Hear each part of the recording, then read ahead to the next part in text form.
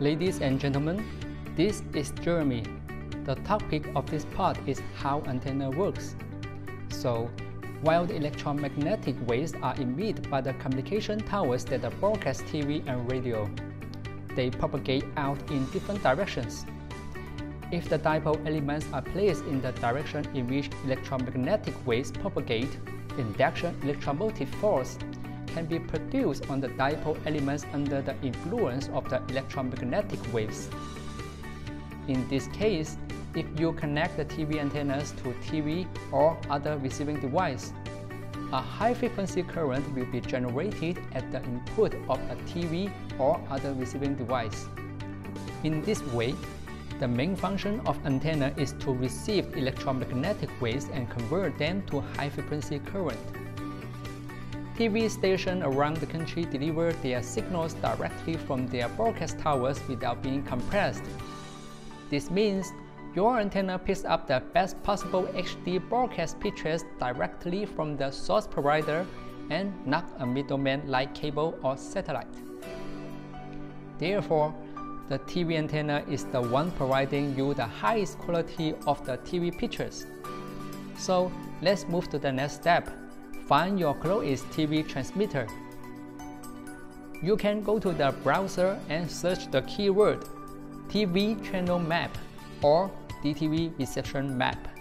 Put the zip code or the address. It would be easy to find out the correct direction. Then choose the antenna depending on the reception distance. For strong signal area, you can use the indoor antenna if you are within 30 miles between your location to the TV transmitter. If you only want the indoor antenna but you are in the distance between 40 to 60 miles, you could consider using an external amplifier or the built-in amplifier type indoor antenna. The way to connect the indoor antenna to the TV is just plugging the coaxial cable to the TV or set-top box. If you have the amplifier, please make sure to connect the amplifier between the antenna and the TV or the set-top box. Then, make sure the amplifier is power on. If your location is far away to the TV transmitter, like over 60 miles, or you prefer a better signal, you may need to use an outdoor antenna. The bigger size you have, the bigger gain you get. And the amplifier is the further distance reception. For the outdoor antenna installation, after finishing the antenna assembly, connect the coaxial cable and waterproof cap and aim the antenna to the TV transmitter. Then secure it on the pole.